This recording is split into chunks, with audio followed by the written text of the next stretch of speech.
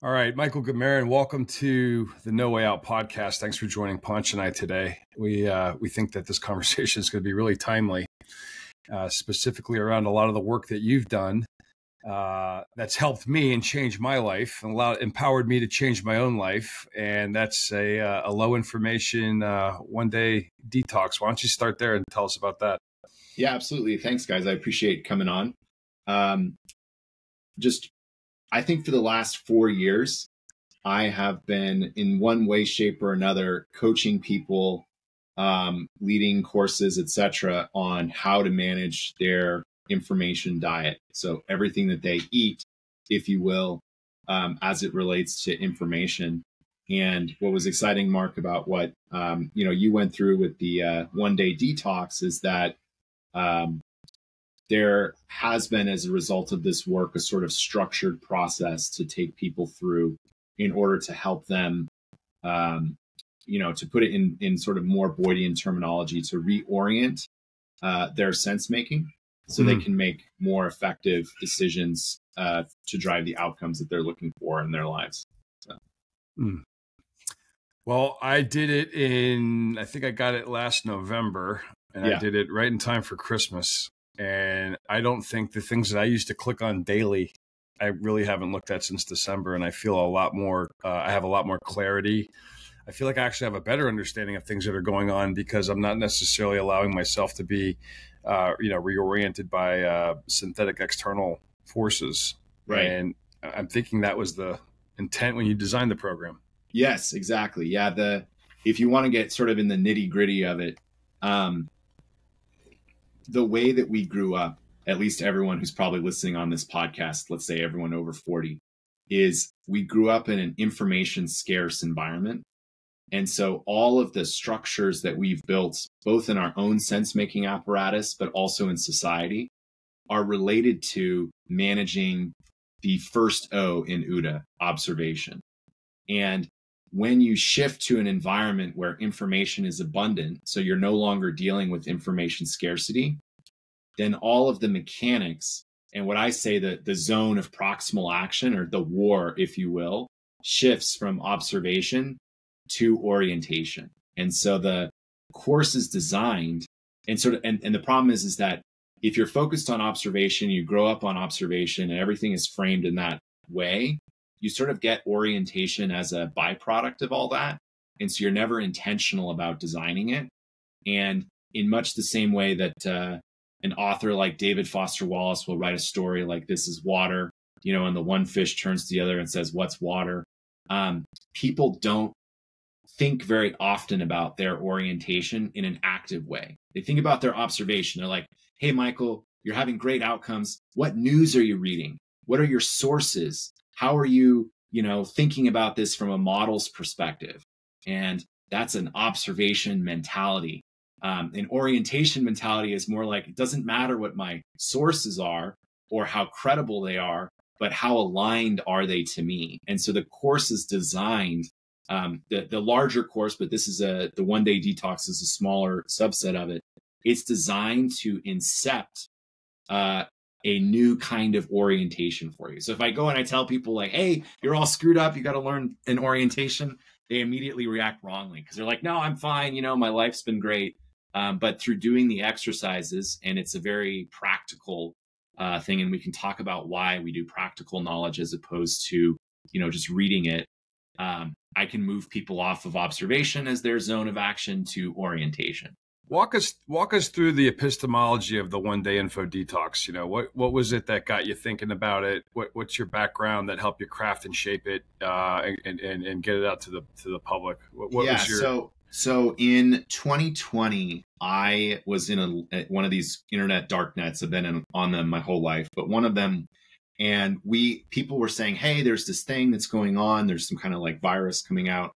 What's the story there?" And so I put out a position paper on that, the coronavirus. And I said, on this day, this will happen. On this day, the schools will close. On this day, the stock market will crash. And for a period of about 6 weeks in that position paper, the calls were 100% correct. And as a result of doing that at the end of February 2020, there were a number of people in our immediate area, mostly hedge funders, who took that information, sold, and then bought back in at the bottom 3 weeks later. So they made quite a lot of money, like just an obscene amount. And so then they came back to me and they said, okay, how can we actually formalize and teach this process? And then that kicked me off on this running courses and doing one-on-one coaching. And basically I have sort of framed it as there's a diet, and the diet is composed of sort of like 3 components. There's a detox. So when you think about the way that you're like, if you're fat and you start eating healthy food, because the body is a dynamic system, it will start to repair all of the things that are messed up. Unfortunately, the brain is not a dynamic system in the same way. So if you stop consuming bad information and you stop with your bad orientation and you get a good orientation and a good information, the brain does not rewire itself.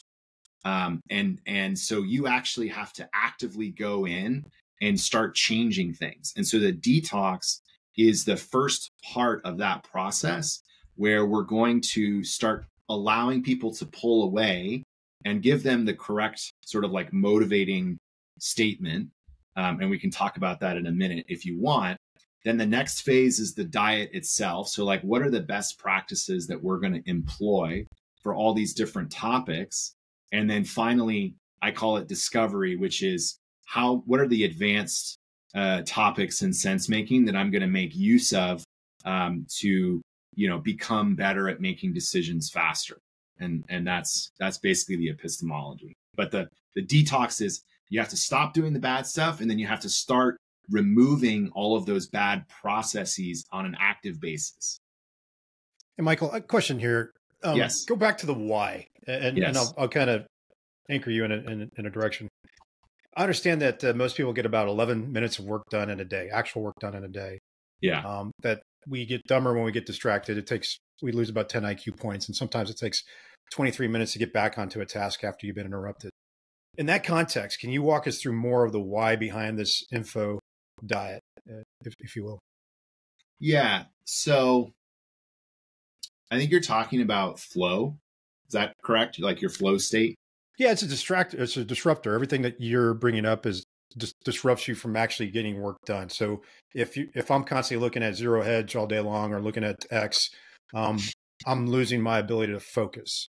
Yeah. So you, in our modern environment, again, the default, so all the kids, so everyone under 20 doesn't actually have this problem at all, which is very funny.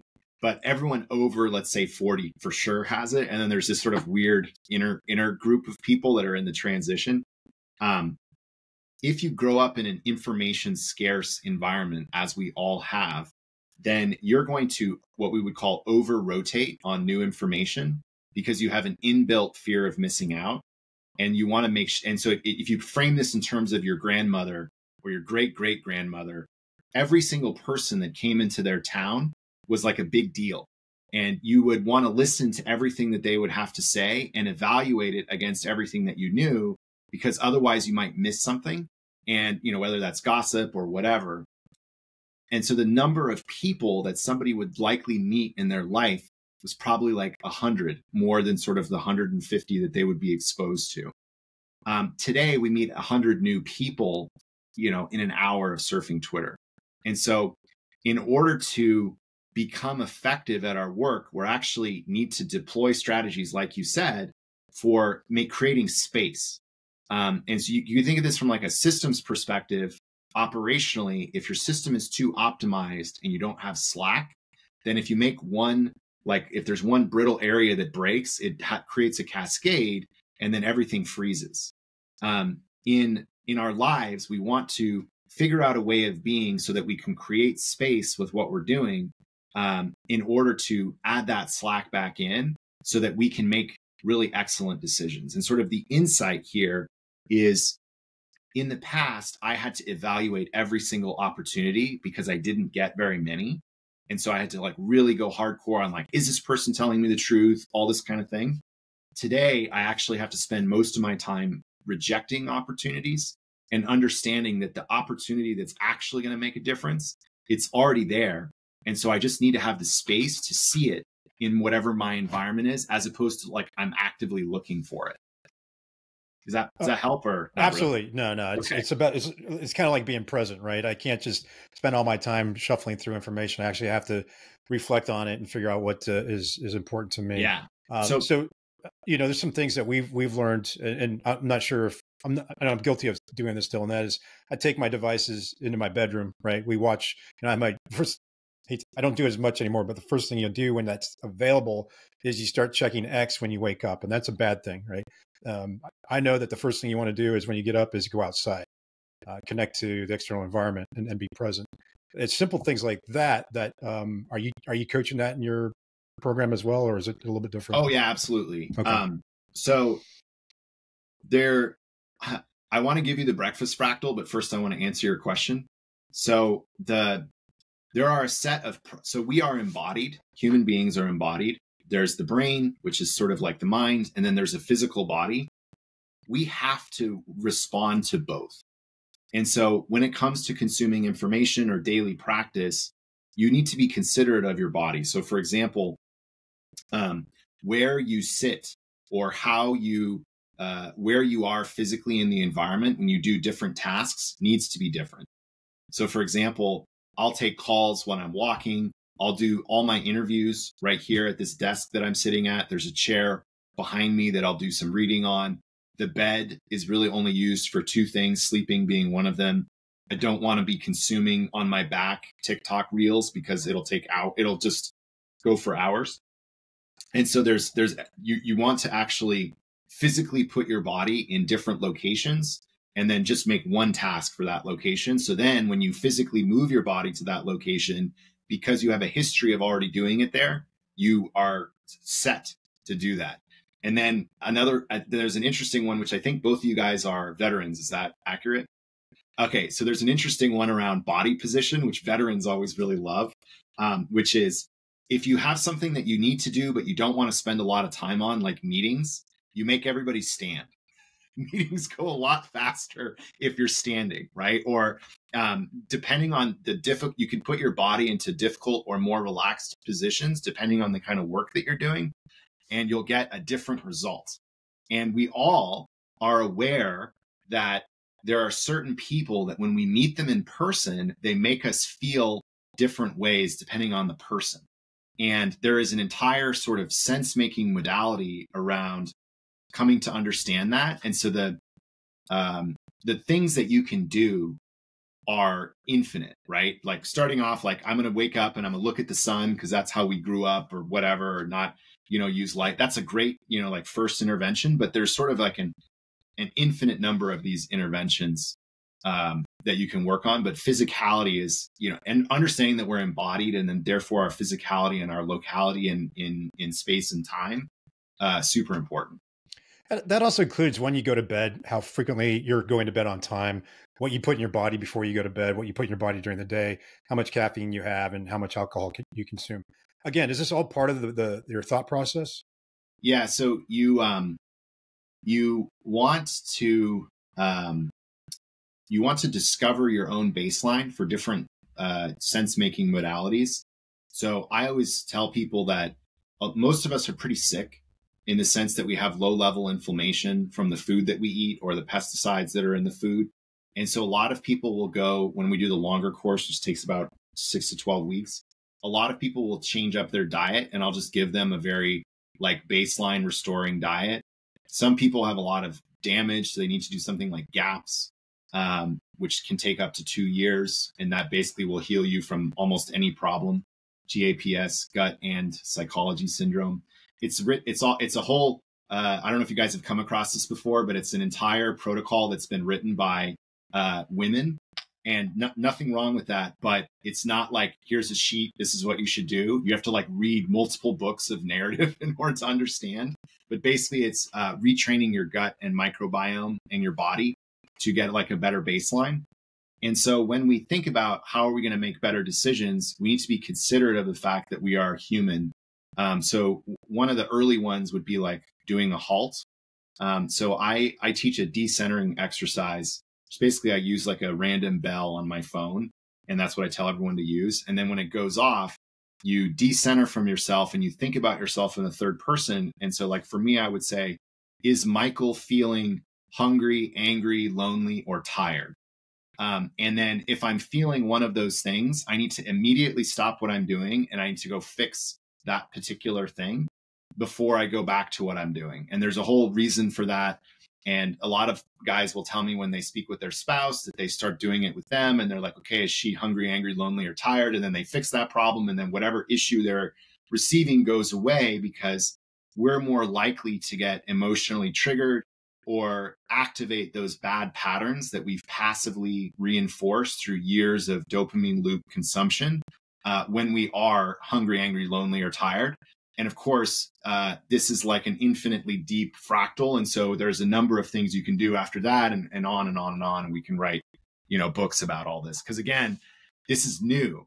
For all of human history up until about, let's call it 2007, we were living in an information scarce environment. Now that we're living in an information abundant environment, literally the field is open. That's why so many people are making money with this kind of stuff, because all these generational arbitrages exist. You can exploit them.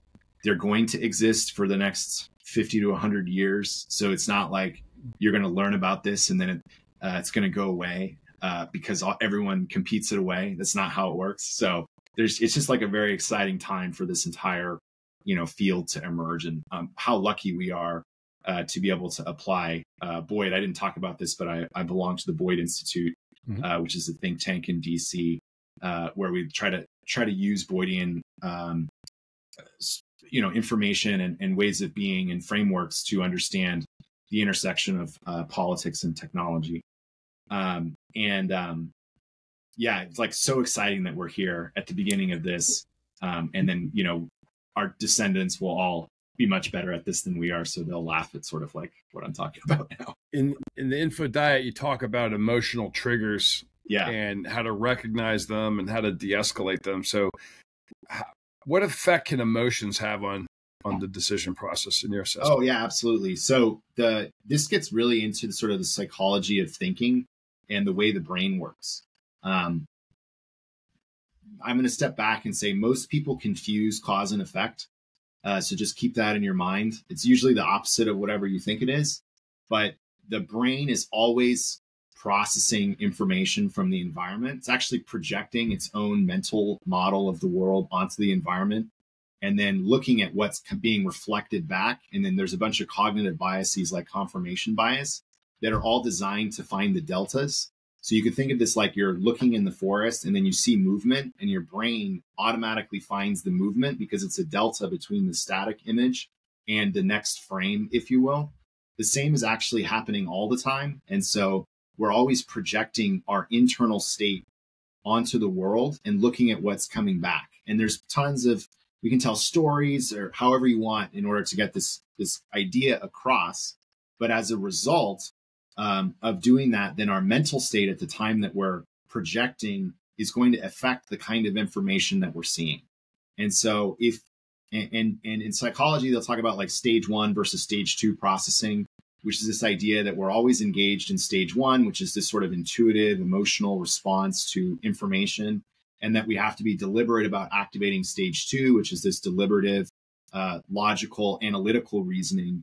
And we can get into that. But sort of if you start from the assumption that however you are, you're going to project that onto the world and then see what gets reflected back, well, now you're like, that's a complete mind shift change for most people. Most people think like, no, I'm just going to like view the world, and then based on what I see, that's what I'm going to respond to. And it's like, actually, it's the opposite. It's like how you are is how you project onto the world, and that's what you see back. That's that seeing is believing, or believing is seeing, right? Yeah, right? Exactly. Okay. And I granted, we're like way off here, but this topic space is really deep.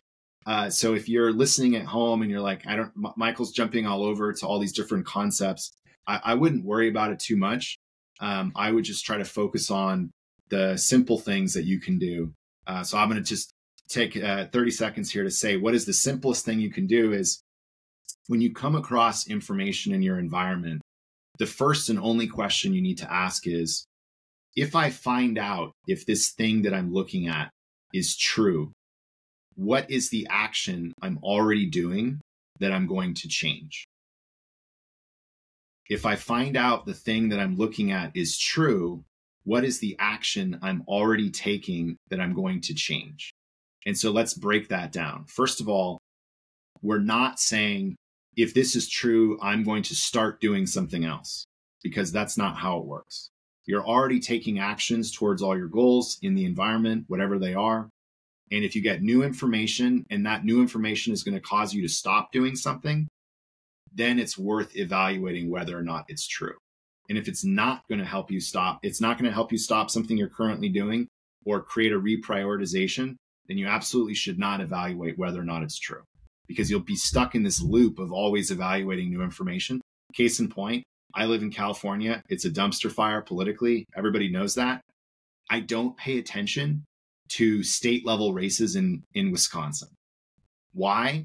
Because no understanding of this person's going to win, or that person's going to win, or this is the key issue, or that's the key issue. None of that, if I find out what's true or not true or whatever, is going to change any action about how I'm acting in California.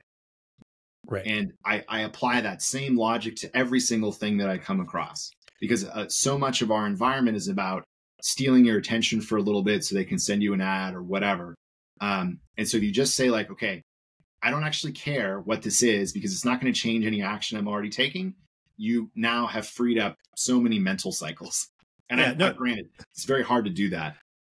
So, that's a great example. We talk about the free energy principle and active inference here quite a bit, where the idea is that there's information out there that we just don't need, our brain doesn't need access to. I mean, it has access to it, just doesn't care because it doesn't matter when it keeps us alive. It's whatever. But your example of what's going on in Wisconsin doesn't really affect me right now with what I'm doing in the political races there in California. So thank you for that.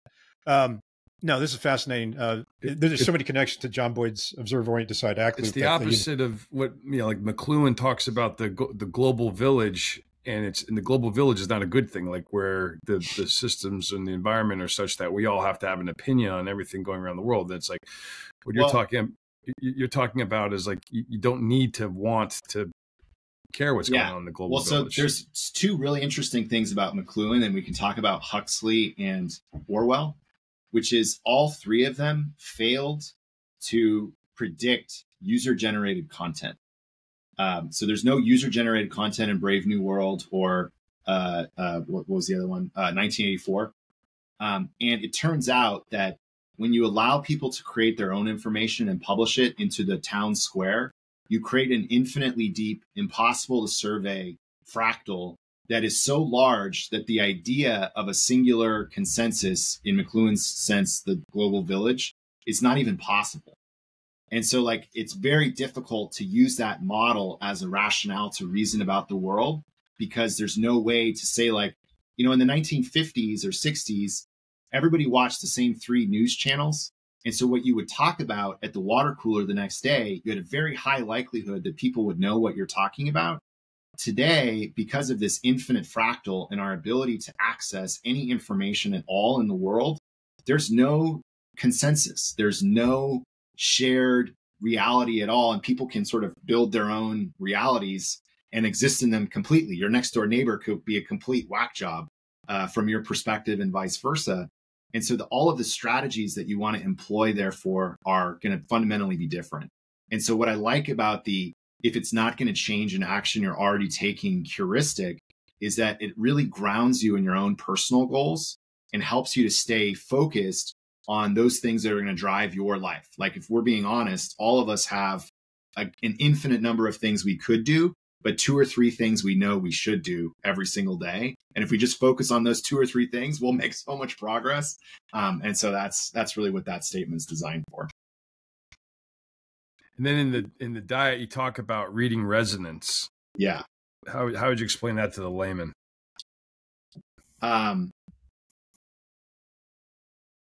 That's more about sometimes. So the technical explanation of that is that there are these really deep information fractals. So like, for example, let's look at the astronomy. So you have like the solar system goes around the center of the galaxy. Okay. It looks a certain shape. And then all the planets in the solar system go around the sun. That looks like a similar shape. And then you go down to like Earth itself, and it doesn't have that shape at all. But then you keep going smaller, and you're like, well, does the body have that shape? Does the cell have that shape? Not really. And then eventually you get down to the atom, and it kind of looks the exact same as the solar system. And so this is a concept of there's this like fractal, that's this pattern that's repeating. And in an astronomical sense, it's very difficult to get resonance because we don't perceive that level of scale all the time. But when you're talking to somebody in person, you can feel like you're vibing with them. And that's sort of like a recognition that you have alignment with them in a bunch of different ways. And the body has a lot of sensory organs about it that help you to identify things that come into resonance. And in the information environment, you can think of, there's sort of been, historically, we all operate sort of in this institutional consensus mindset. And then we use like sort of market-driven functions like voting or price discovery to come to an answer, right? So there's a consensus answer, which would be like, I have an institution, we're going to run a process, we're going to investigate what the, interest rate should be. Then we're going to get 11 guys on a panel, they're going to vote up or down, should we raise or lower interest rates? Then we're going to decide, okay, we have an interest rate, and we're going to distribute that interest rate to everyone who's affiliated with the institution. So that's a consensus, centralized process. The problem with that process is incompatible with the internet, where things move a lot faster and independent actors have the ability to make their own decisions. And so what has responded, so you have institutional consensus, and then the internet has created these decentralized networks. And the way that they function is based off of resonance. And so people take actions in a decentralized network independent of what anybody else does initially. And then they'll start like coming into resonance with other people because that's an action that helps them to achieve a goal. And sort of it's like the exact opposite way of sense making and making decisions as institutional consensus. And you can see like all of the things are opposites. So like, for example, you can't leave the IRS unless you give up your US citizenship. And so we would say that entry is very easy for that institution, but exit is impossible. Whereas in a decentralized network, you're free to leave one group and move to another, no problem, right? It's very easy, but it's actually very difficult to generate legitimacy with one new group unless you meet some set of criteria around authenticity with the goals and incentives of that group in order for you to be taken seriously. And so a practical example would be, you get these influencers, they get like millions of fans or whatever, and then they sell out. They start talking about things that are not related to why their audience joined them in the first place, and the audience dissolves instantly, right? And so all this money and effort and time they've spent building their influence, like you would in a consensus environment, goes away because people are free to leave them and join somebody else. Only if there are a few examples in the world over the last couple of years that can validate that. I don't know of any. I'm kidding. What was that? I'm kidding about the validation of what you just shared with us there. There's been a couple instances over the last couple of years where organizations have done exactly that and alienated many of their own clients, right? Their own customers. So it does happen. Yeah. I mean, like everything from a really good one is the government. So we didn't really have great data on how the government makes decisions in the real world. They told us how they make decisions, but there was no experiment to prove this. So for example, when the US decided to lock down, the government decided on like March 13th, 2020, the network, the decentralized networks had already locked themselves down. So what had happened was everybody independently decided like, hey, this virus thing is probably dangerous. And so all the credit card bill, like everybody going out, everybody doing everything for 4 days, it went to zero. And then the government decided to lock down. And so it was not the case that the government decided to lock down and then we shut down the economy. It was more the case that all these people independently shut down the economy and then the government institutionalized it by saying, we're going to lock down.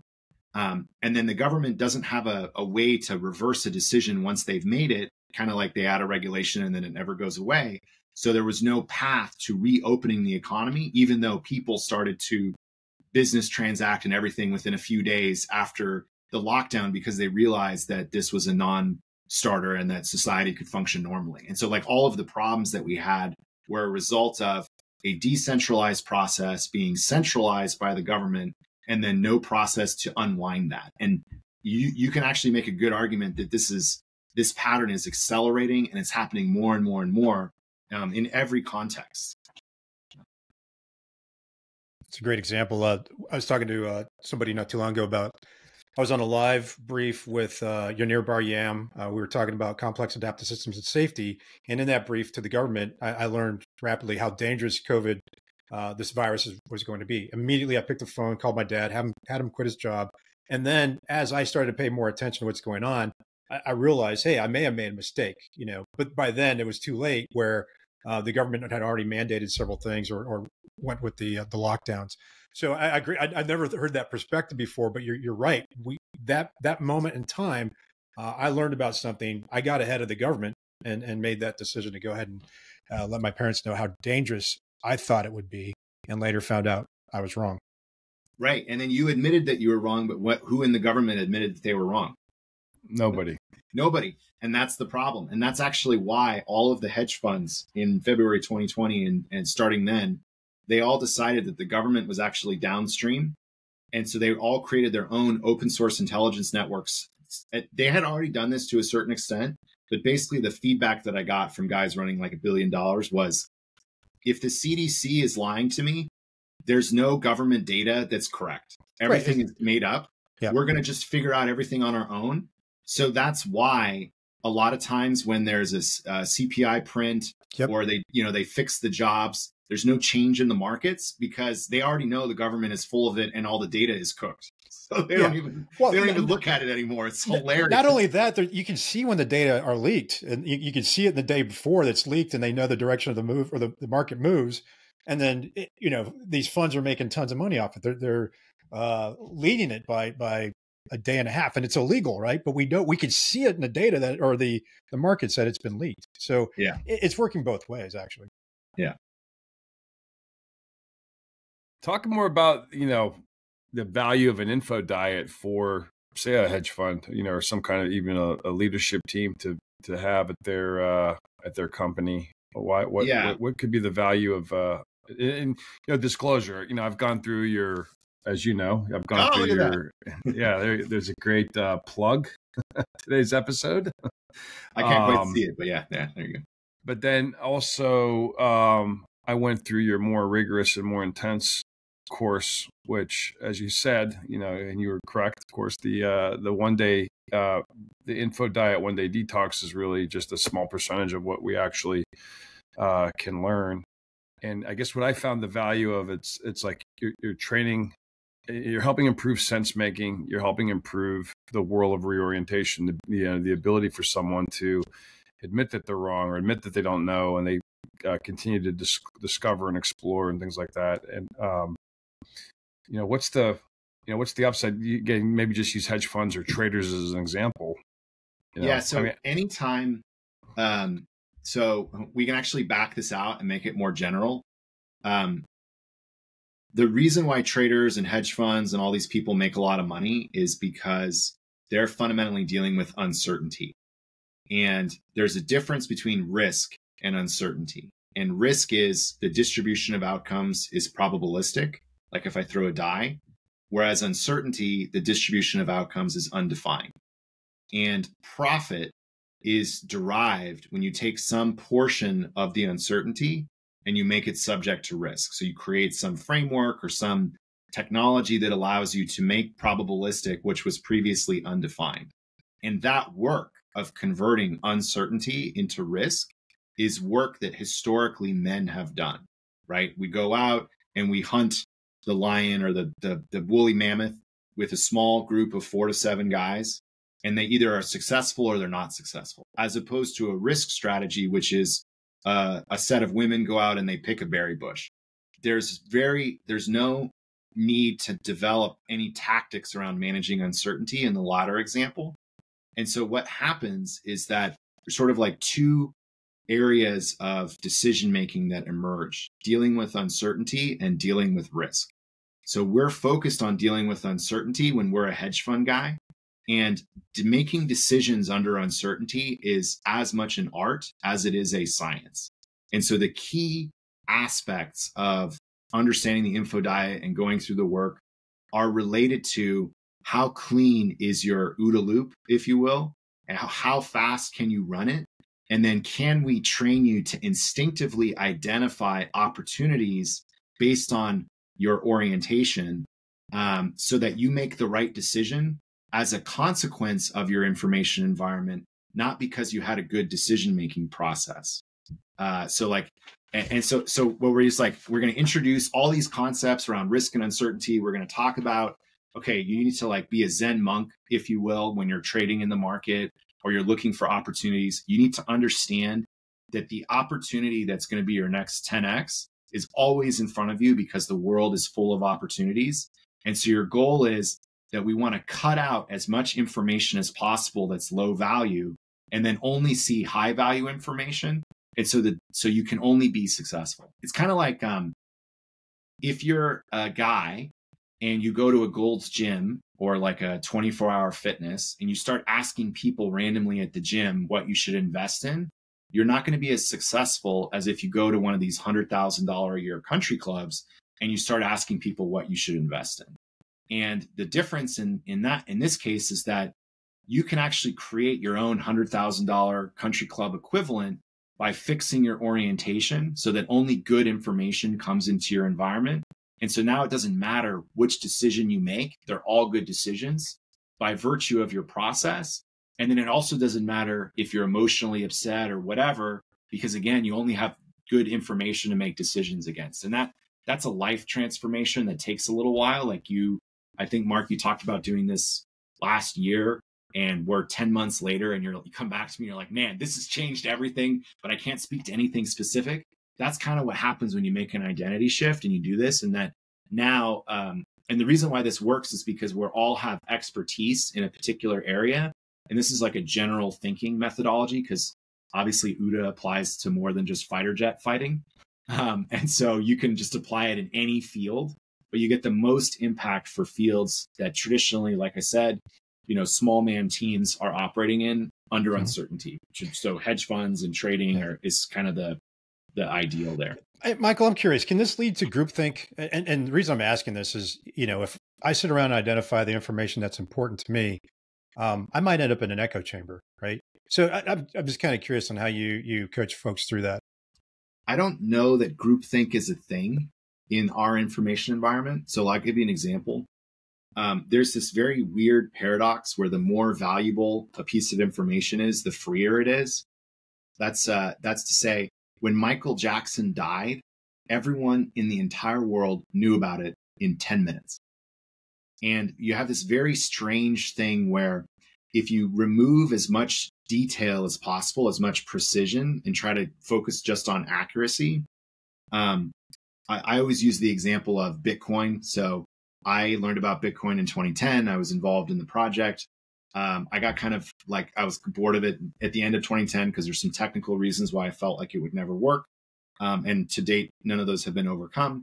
But if I just sampled what everyone in my environment was talking about financially in 2010, in 2011, like I literally just said, what's one word that describes what people are talking about? It's Bitcoin. It's Bitcoin, it's Bitcoin, it's Bitcoin, it's Bitcoin. So all I needed to do was just invest in that. So the most important information pierces whatever information environment you have set up. As long as you personally are open to new information, so you've internalized this frame that there's no such thing as like correct anything. Everything is wrong. Our goal is to be less wrong over time. That's a David Deutsch thing. If you've internalized this as a man, that like anything that you observe is wrong, any law that exists about the universe or observation, it's all wrong. And so your goal is just to figure out, how can I be less wrong? So if you internalize that curiosity, you can't have a filter bubble. The other thing is, in an information scarce environment, there was a rationale for reading different perspective newspapers. So for example, there are 100 facts to any story. This is just a made up example. And a newspaper will create a narrative by taking 30 of those facts and putting them together. Because if you put all 100 together, it's too nuanced and the audience doesn't really care. And so you take a 30 fact slice. And what happens with different newspapers in the olden days is they would take different 30 fact slices, and you could read different newspapers from different perspectives to recreate 50 of the core facts or 60, right? You had to go there to get all 100, but by reading different information sources, you could get, 60 of the original 100 facts. And so if you're really invested in needing to do that, so you read the New York Times, the Wall Street Journal, and let's say The Economist, then you could really understand what was going on in that event because you saw the same event from different realities. And because of the economics of newspapers and things like the Pulitzer Prize, which again are observation tactics in the battlefield, you could be pretty sure that those 60 facts were more or less part of the original set of 100. Once we shifted to internet news, there aren't 100 facts anymore. There are 1,000. 900 of them are wrong. And people are collecting incorrect facts and putting them together with correct facts. And you have no ability to discern what the 100 actual facts of the thing are, let alone the 30 that are actually the most salient for you to do that. And so if you start reading news from different perspectives, so it used to be like you would read a liberal newspaper and a conservative newspaper, and because of the economics of information, you could get real facts from both. That's not the case anymore because we don't have objective-based news. We have perspective-based news, and then people lie and you can't tell. So the best way to go psychotic is actually to read different newspapers from different perspectives, because and this actually gets even crazier, this gets to the core of what one of our problems is as a society. When Nixon and Kennedy debated in 1960, they basically agreed on the A of where we are and the B of where we wanted to go for the government, right? And they talk about that in their debate. We both agree that America is a great place and we want to make it better. Okay, great. The thing that they disagreed on was the best way to go from A to B. And that's the form of our debate that is like, let's say, pre-1980s. And that's what we think of when we think of debate. The problem in an information abundant society is that the value of the war, if you will, in the information space is not in saying that guy has a bad way to go from A to B, my way is better. It's actually redefining what A is. And so all of our arguments in all of society are all functions of A versus A prime. They're all about definitions. There's no discussion at all about the best way to go from A to B. We're all just arguing about what is A. And institutionally, like at the top of our society, the US government cannot agree on what a woman is. Now, that's funny because the three of us can agree, as can every single person that's listening to this podcast. But that's not what we're talking about. We're talking about died from COVID versus died with COVID. We're talking about infant mortality in the US being the instant the baby is born, and Europe being after 1 minute after it was born. And that explains all of the difference that we're talking about. Literally GDP per capita. I talked to somebody who used to collect these data in the World Bank for Africa. It's made up for a lot of those African countries. They literally just make it up and then they publish it in the CIA fact book or whatever. Okay. Like all of these definitions that we base all of our understanding and analysis on, they're made up. And it's just whatever is the easiest for whichever tribe or group is using them to get their point across. And so you actually really don't want to consume information that's not from people who aren't aligned with you and therefore resonant and therefore part of your tribe, because you'll go psychotic because you'll try to apply an A to B criteria to different A's and you'll go nuts because the assumptions, the key frameworks, all those things that are underlying the other side's argument, you don't share them. And that's broken consensus. We were never going to go back to a place in the world unless we uninvent the internet where we have agreement on what a woman is. So like here, I live in Manhattan and I love to get the New York Post. I think it's entertaining. It's got great sports or whatever. But yesterday when I went to the drugstore, they didn't have the New York Post. They were all out. So I got a daily news. Opposite ends of the spectrum, right? Like it's like as you're saying, like when you read something And it's not necessarily that you agree per se, but you can clearly see like the marked difference of how things are portrayed and how things are framed, if you will, you know. Right. And the end state of this is that people will see the exact same event in real life and they'll interpret it completely differently.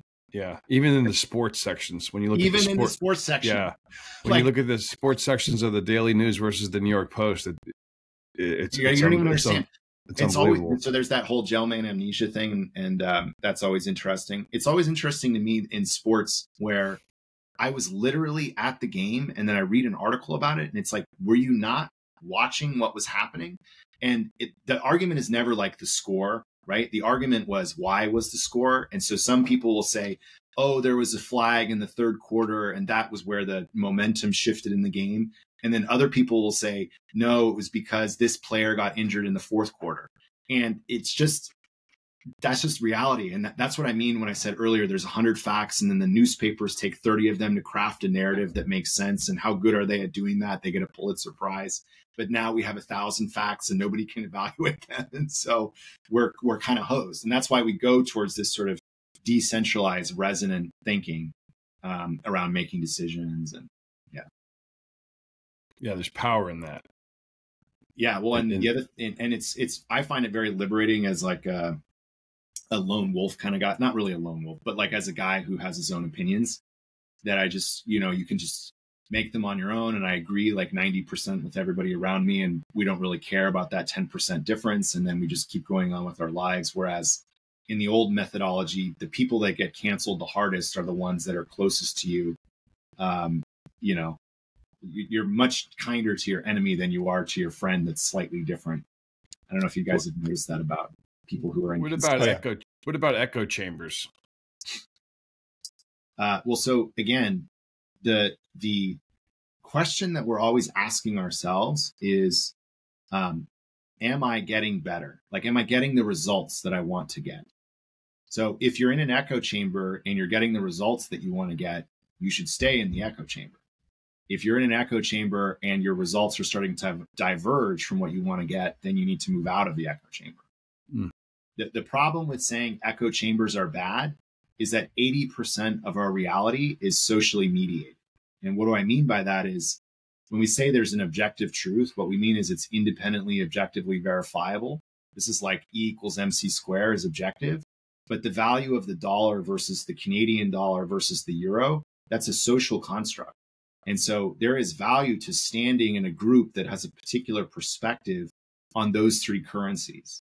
And about 80% of our reality is that socially mediated thing. So you want to find your group and therefore signal to other people like, hey, I'm in this group. So they find you, you basically like conglomerate and to create those echo chambers because it's the only way to exist. Because there's no way to I'm not going to read in a book what reality is anymore because there's no consensus on what reality is.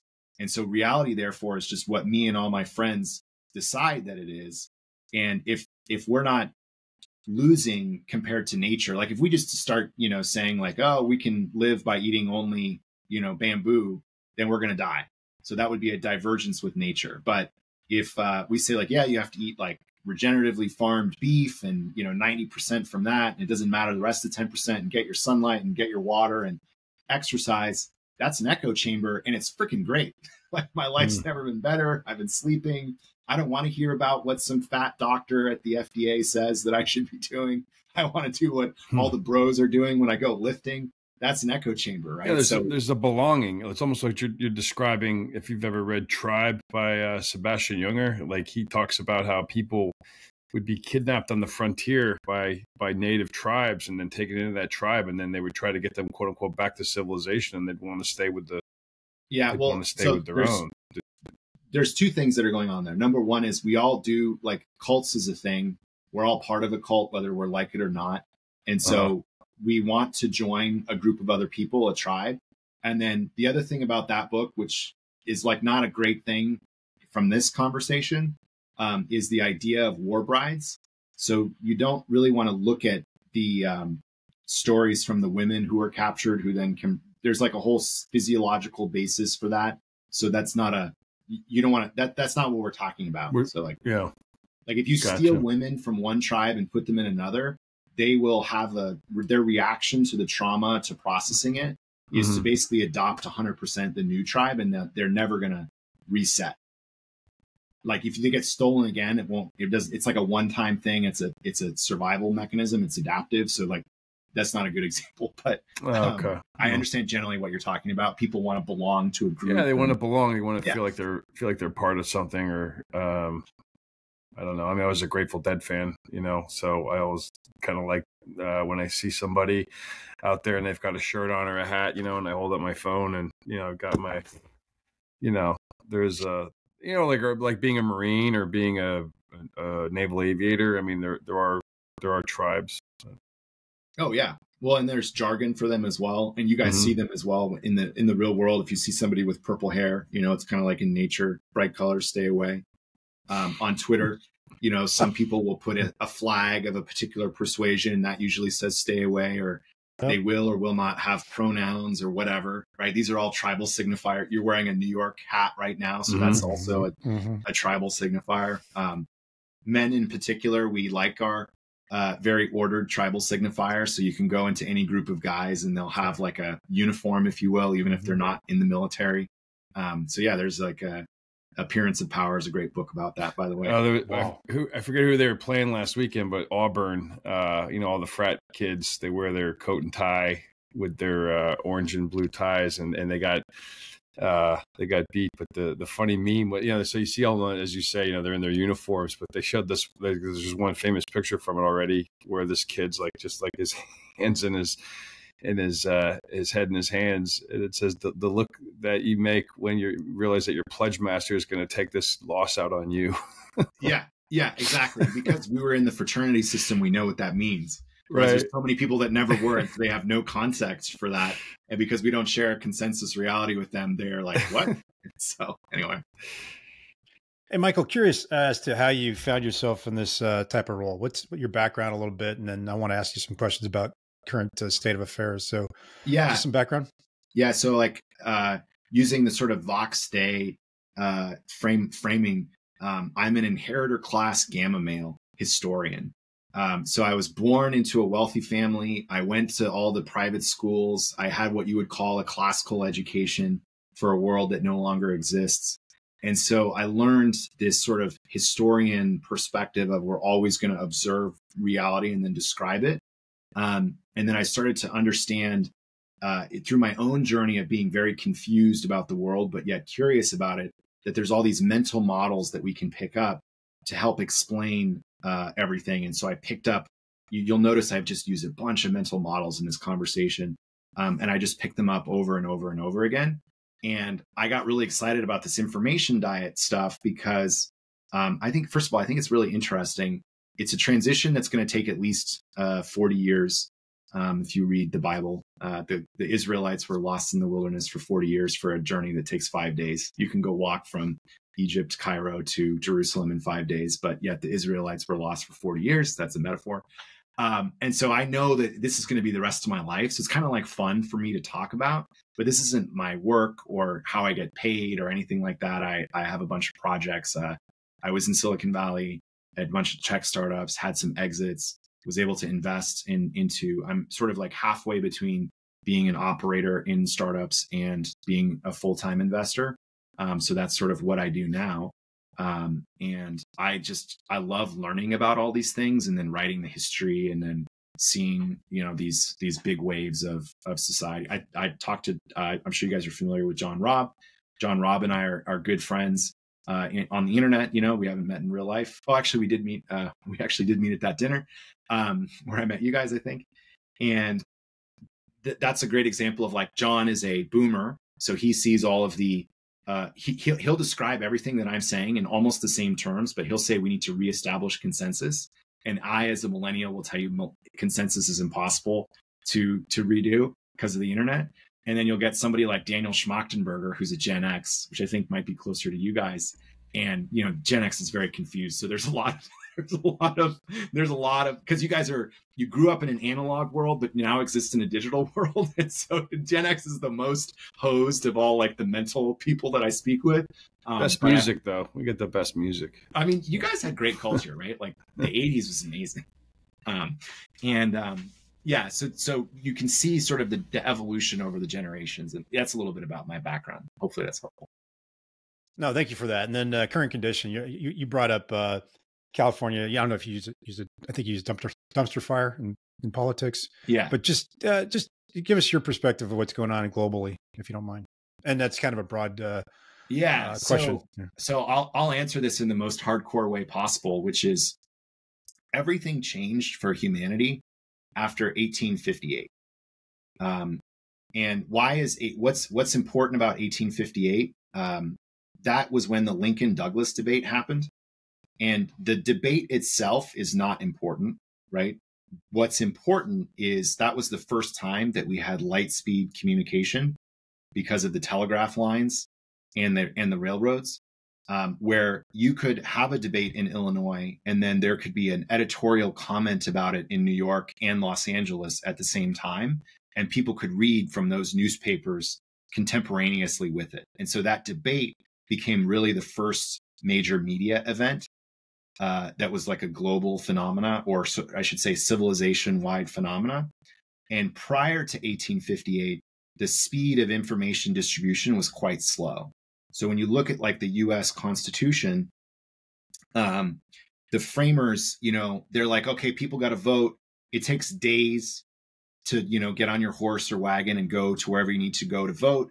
And because we live in an agrarian society, it makes sense from a power distribution perspective that the only people that will vote will be landowning men. Because if you're on a farm, you can't afford to have every adult leave for 3 days to go vote. So you basically elect someone among yourselves as a representative. Haha, it's a fractal. And then they go and they vote on something and they elect a representative and then they vote and on and on. And so you can create a structure for it. The Constitution and all of the governments never saw this idea of light speed communication. And it completely changes everything. And it's why after 1858 that we get the theory of evolution, the Catholic Church has a crisis. All of a sudden, there's all these religions that appear like Mormonism and all these things that are new because they're all reconciling with this fact that everyone can now talk with everybody else. And it's no accident that one of the oldest religions, which is sort of the God from man as opposed from man from God, which we sort of collectively call Marxism today, but it's sort of like the original anti-God religion, also emerges. And so at the same time, the elite, starting post-1858, definitely by, let's call it the turn of the 20th century, they had internalized this idea of this extreme existential nihilism, where nothing matters, we don't really do anything. You get Nietzsche and all the German philosophers saying things like God is dead. And so you have this complete breakdown in sort of like what the function of the elite is supposed to be. And then by World War I, with all the wealthy men's families dying in the trenches by getting their heads blown off, this entire concept of noblesse oblige comes out, right? And then there was a resurgence where people wanted to go back to this idea in the 50s. That's why you get Under God and the Pledge of Allegiance, and you get T.H. White writing The Once and Future King, which is about the Arthurian legend. And you continue to have this de-evolution in all of our institutions and all of our structures. The entire world is one civilization. People have a really hard time with that. They're like, no, there's different countries. No, it's not really true. You can buy Coca-Cola in any country in the world in 15 minutes. So the question is, what is happening? Well, what's happening is that there's an existential nihilism that pervades the elite, which are supposed to caretake over the entire society. And instead, they're just sort of like going on the path of reckless destruction. And the system is sort of escalating into a point where it will reset. And there's been a bunch of like minor things that have happened since then. But structurally, like if you look at some of the technologies and the history of technologies coming out. So the printing press comes out in 1430. You don't get Martin Luther until 1519. Then you get the Reformation. It takes 300 years to reconcile. So the Treaty of Westphalia doesn't come until the 1740s. So you have like hundreds of years where the system is trying to figure out what to do. So like, right, the Westphalian nation state was what emerged, and there was kind of some stability for, let's call it 110 years. And then you got light speed communication. So we're going through another transition like that. Like it will last the rest of our lives. There's not really anything we can do to stop it unless you want to uninvent the internet, which is not a thing. And I don't really know what the future state will look like. So previous to the Westphalian structure, the first estate had all the power, right? The church and the king. And then with the nation state, there was a 300-year war where the second estate, which is all the aristocrats and the nobles, fought with the king, and then they got the power. And then the best version of a second estate government is the US. Now we have a situation that's very analogous. So just sort of to talk about that for a second. The fourth estate is the press that was used by the second estate to overthrow the first. Now we have the internet, which is what this is Mark Zuckerberg's theory, which is hilarious that he actually is saying this because he knows exactly what's going on. The third estate, which is the commoners, is using the fifth estate, which is the internet, to overthrow the second. And so you're watching in real time as like the people are basically going to overthrow all of the governments, but like the governments get we say the enemy gets a vote. And so they basically get a choice, right? They can become totalitarian like China, or they can become like fully decentralized, like a Venetian city-state kind of situation. You can read Thoreau, Reinventing Organizations, if you want a conceptual philosophical framework on this. So this would be like, red mafias versus teal decentralized organizations in his sort of pedagogy. But what you're watching is sort of a de-evolution as all of the institutions break into all these warring mafias. And then some of them become so broken that they form these emergent decentralized structures. And you're going to watch this huge war that happens between the two of them. I said that I think 1 billion people will die. I don't really know. I'm kind of optimistic that we'll make it through. A lot of people aren't. They think the world ends, that this is the great filter, that we can't get past this. But I think humanity would have failed, 1,000 generations ago if that were true. But I do think, we're going to make it through. But we're watching it, right? Like you could say the internet, Doug Engelbart, mother of all demos, 1967. You could say that was analogous to the printing press. That kind of kicked off the idea of networked computing. And then you don't get the Reformation until 1519, which is 90 years later. So you add 90 years to 1967 and you're well into the 2050s. So if you think that like humans move analogously, you have sort of this, we're waiting, so if you ever watch John Robb and I talk, we're just sitting there like, yep, Israel lost. In like post October 7th, we did a thing about how Israel had lost, and they actually lost back in 2021, but they didn't notice it. And then post October 7th, now there's like a perception that like, oh yeah, they totally lost. And it's like very weird to watch these wars play out when you already know sort of the net effect. And what I mean by that is if you look at the sources of Israeli support in the United States, traditionally it was a Democratic Party. Anyone under 45 in the Democratic Party does not support Israel. They're like super not supportive of Israel. And so even Chuck Schumer gave a speech like post October 7th about how this had happened and there was no more support. These things are all very structural and you can sort of watch them evolve and happen. That's what's happening, is that we're going through this massive transition. It's probably going to last our lives. Is the medium the message? Yeah, of course. You know that. Yeah. You know that as well as I do. Right? Yeah, we sure do. You've been tracking any of Neil Howe's work on the fourth turning at all? Is there? So I come across that work all the time. I think it's great. Chinese calendar is only 60 years long. It's like 12 years that repeats 5 times and then it repeats again. If you look at the entire history of Western civilization, like I have a degree in classics. So that's what I mean by inheritor class gamma male, who's a historian. So I like studied the ancient Romans and the Greeks. All of our stories are written by men and for men. And they basically like, you need to understand the fundamental stories of your society because they only happen once every 60 to 80 years. So like and when you're in it, you don't really understand. You're like, no, it's like, because your parents tell you something, but it's not actually true. So you need to have the story there so that you know how to evaluate like a Julius Caesar that's emerging or like a Donald Trump type figure. You need to understand like what it is that they're doing and what the historical context for it. And basically it's that for whatever reason, we have to go through the entire civilizational cycle at some level every 60 to 80 years. And then there's broader patterns that we fit into. right? So you could say like, there's the hunter gathering, and we can have a whole conversation about the kind of currency that you use, how trust is established, the way that we deal with violence of the individual versus the state. Then you have sort of the agricultural revolution. Then you have the industrial revolution. We're now in the information society. So we're sort of in like the fourth incarnation of this big group. So the change that we're in right now is much bigger than, the quote unquote turning that might have happened in 1320 as an example, right? So if you think about, is this repeating? And of course we have these memes like hard times lead to, that whole meme. Sorry, I'm missing it right now because you're asking me to like talk about all of history. No, yeah, sorry. And it's an infinitely depth fractal. So like all the people are the same. So like the other really weird thing that I think the conservative right is partially going through, I don't know if you guys are seeing this yet, but this recognition after watching January 6th is now being called the insurgency of 2021. If you look at the history books that the state of California tries to pawn off on my kids, which are homeschooled.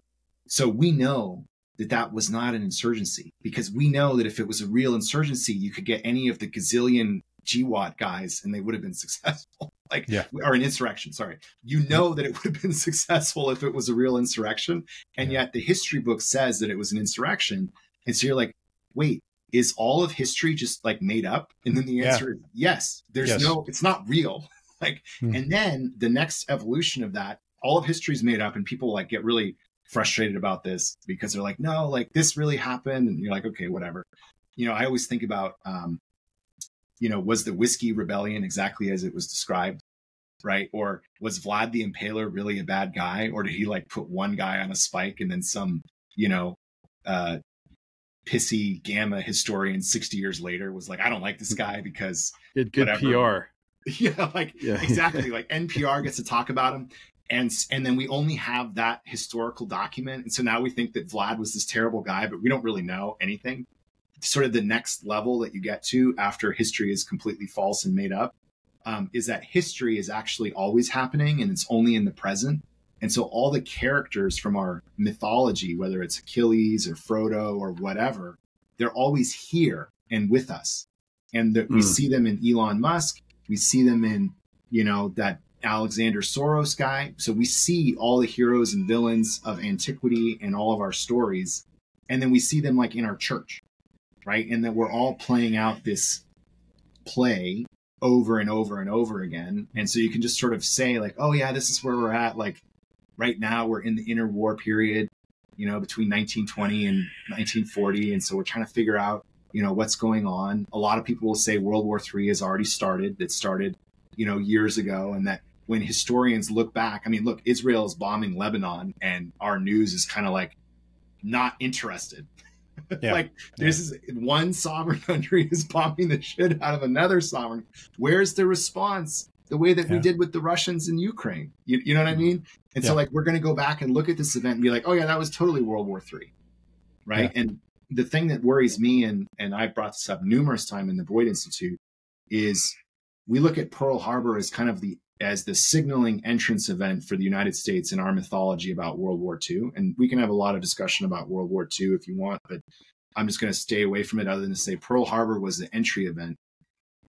Maybe China's rapid annexation of Taiwan is not an entry event, but it's it's Hiroshima. It's the end. Like you could think of World War III as an ongoing multi-theater war. And we've been fighting it on economics and politics and everything.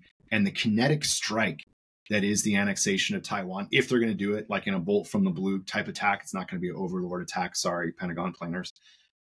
If they're going to do that, like that could be the end of the war as opposed to the beginning. And I think this is like the interesting, this is why I like studying history or the story that we have about it, because then we can draw these parallels and we can ask ourselves like, okay, well, if it was the end of the war, what would that look like? Well, it's like, well, they would need to have compromised our politicians at every single level. Great. Have they done that? Oh yeah. Check. Great. It's like they would need to have compromised our critical supply chains. So let's look at food, let's look at munitions. The Baltimore situation highlighted that there's 2 ports where all of our mid-tier weapons systems supply chain goes out of. It's Baltimore and San Diego. If you stop Baltimore, now all of a sudden, like, you can fire all your missiles, the ones you have in stock, but if you want to restock them, they got to come from Baltimore. That's where all the contractors are that have all the, you know, the little part that goes in the Javelin or whatever. So when we think, like, this is how I'm thinking about it in terms of, like, okay, like, let's look at all the different theaters and how we match up so that we can be there. And also you have to appreciate the Chinese because they've been fighting a war for 20 years and the US doesn't know that it's in a war, or we don't want to admit that it's a war, or there are structural reasons why we don't think we can win. And, you know, like, what's going on in the Biden administration, that's always interesting to speculate about, because you want to believe that somewhere there's somebody who's competent that's in charge, but you don't really know. And then you look at history and it's always like really random, the stories that we hear. And then this guy did this thing. And you're like, okay, is that like what's going on here? But everything you just described, not a lot of Americans know. They don't believe it to be true, right? January 6th was an insurrection. COVID was this terrible thing that happened. Everything you just brought up, I believe many people look at and go, you guys are making stuff up right now. Everything you just said in the last 10 minutes, Michael, is BS, right? So they have the opportunity to tune out this podcast and go, that information it doesn't resonate with me, right? It's not what I believe. And that's based on their orientation. Yeah. So this, having these conversations, we might just attract more people that kind of look like us and talk like us. Yeah. But it's not going to, in my opinion, and I'm going to ask you this question, it's not going to influence anybody whose orientation is such that they get their information from, pick one of the majors, Fox or CNN or anything like that, right? Thoughts on that? Yeah, so there's a couple of things. Number one is, I think Cortez conquered the Incas with 200 guys. So that's number one. Number two is, I have 4 children. How many children do you have? So if you think about this on a generational timescale, like, just help your kids so that they can be oriented, or help your church group or whatever it is. Because I agree with you, there's a lot of zombies, and I'm going to use this word very particularly. They're entrained. Go look it up. They're entrained by media to believe whatever they want them to believe, and there's no amount of deprogramming that you can do to pull them out of it. And they're just part of the environment. That's how I think about it. So there's a couple of things. Number one is, everyone believes that there's some, including myself, because I just said, is there anyone in the Biden administration who's awake? Everyone believes there's some higher order group at the end. Like, there's some, it's not a tier 1 special operations unit. It's a tier 0 unit, right? They're the real guys, like, we call them the unit or whatever, right? They're always going on about, like, there's some group that's going to come in and save us at the last minute. And American history is kind of funny about this, because it always is kind of like America's really slow to, it's like, what is it about to say about the military? Do everything wrong in the most incompetent way possible. And then at the end, some random guy just, no, this is what we're doing. And then we win. May God continue to bless the United States. But so I always believe, like, is there a people above us? And then you speak to people like Joshua Steinman, who is in the Trump White House, and he has this saying, which is, it's just us. So we could just do whatever. And what I've found is that you can just do whatever you want. Because there's no structure anymore. It's all gone. Like, the COVID really showed a lot of people that this is all corrupt, and it's not real. Like, what these people are saying is not real, and they're kind of comical. It's the same way everywhere, right? And so any kind of guy who just wants to go out and do stuff, like, this is the age of heroes, I think, right now in the civilizational cycle. The time to do it. You can just do whatever you want. You're like, I want to open a factory. And Elon Musk is like, I'm going to go do this. I'm going to go build, like, a Starship factory in Texas. Regulation be damned. We're just going to just do it. And he's like, whatever, I got rockets. And now you know what I mean? Like, it's weird, because we grew up thinking, oh, we have to, like, get permission, or the institutions are legitimate. Now we know they're not legitimate, and we know we don't need permission. So we just go and just do whatever. And you just sort of deal with it as it comes. So I feel it's what Boyd was always talking about, decentralized networks. That's how you get speed. I mean, when things are pushed down to the lowest level, and as you say, we tell clients all the time, the more people you have to ask, the longer it takes, the faster the opportunity goes away. Yeah. And because the internet has had a really profound effect on the economics of information. So I'll just say this really quick, and sorry, Punch, Mark has gone through this before, but there's sort of like 4 types of information: propositional, procedural, perspectival, and participatory. So propositional information is like the sky is blue. It's like facts and other things like data. Procedural information would be like a recipe, like first you do this, then you do this, then you do that. Perspectival information is I'm watching somebody else put the Legos together so that I can put the Legos together. And then participatory information is harder to define, but it's the information that you get from doing the thing yourself. The internet makes the first 3 free. And the way that value works is anything that's abundant is not scarce, and therefore it's not valuable, because only things that are scarce are valuable. So proposition, procedural, and perspectival information, which is the entirety of business school, law school, medical school, it's not worth anything. The only thing that's worth something is participatory information. So it's actually doing the thing. And we know this when we go talk to the bro at the gym. You don't ask the fat guy how to get healthy. You ask the guy who looks jacked that you want to look like. So you're asking the guy that has participatory information. And because the internet has given us this ability that only participatory information is valuable now, the other ones are just table stakes. It means that we can just go out and get that information anywhere that we want and then just do whatever, because there's the institutions are not real. They're not, they don't, I mean, I'm sorry, but you cannot make the HHS person Rachel Levine. It's not real. It's not, you can't do it. Like nobody believes it. So you can just do whatever. You're like, okay, whatever. We're just going to do this. And you don't have to break the law, but you could just do whatever you want. You defy convention, because the people who are pushing convention are clowns, frankly. Hey, this is just a note for me in this episode. I want to take a look at taking what you just gave with the 4 Ps, and I think it's 4 Ps, and mapping that across the Wordly map. And I think, Mark, there's something we can do with that with PR and everybody else. But now that we kind of give away what we can do with this, everybody's going off with it and do it. But I just want to throw that note in there that Michael just triggered that we can actually map that out in a way that can be useful for. I love Wordly maps, by the way. He's a cool guy. Yeah. So you know what I'm talking about. I would take what you just said and put it across there, and then you just created this new capability to understand the, I guess, information landscape. Can I explain for the audience like a really simple way for this? Yeah, do it, please. Do it. So Nike is a company that makes shoes, if we distill what they do. And so they have 20,000 people that are involved in their business to get shoes into their 400 stores. And the reason why they had all those people is because they were before the internet. And so you have to have a guy that goes to the factory in Asia and knows how to set up the machines and all this kind of thing. And you have to pay for all that expertise. And so it takes 20,000 people to get shoes in your 400 stores. And so that would we say like is the Jordan shoe. And then A-Rod, who is a baseball star, I believe, and forgive me, he also released a shoe with a team of like 10 people. And it functionally like the same number of shoes. And that is because all of that information, the perspectival, propositional, and procedural information is available for free on the internet. And so he just like, hey, I'm going to go release a shoe. And people are like, wait, what? Like, you're going to try and compete head to head with Nike by just doing this? And he's like, yeah. And he was successful at releasing his shoe for that entire like release cycle. And now a bunch of other people have copied it. And it's the collapsing of that. It's you deciding, I don't want to hire a plumber to fix my pipes. I'm going to go on YouTube and look at some video of some guy with the exact same thing. You're like, YouTubing the exact model number of whatever part you have, how to install. And then there's some guy with a 30-second video with 400 views that you watch, and then you can just do it. That is completely game changing. Yeah.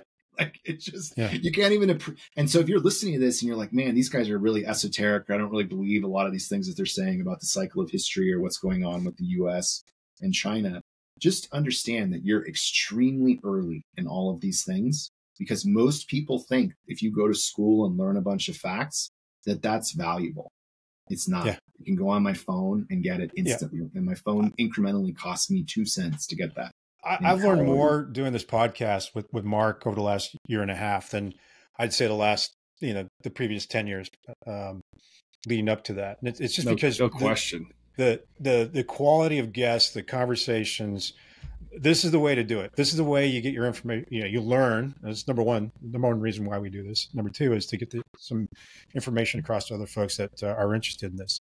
So I believe the dynamics of our landscape with regard to consulting is changing rapidly. Where the better we can give people access to practical experiences that they can improve their day-to-day work.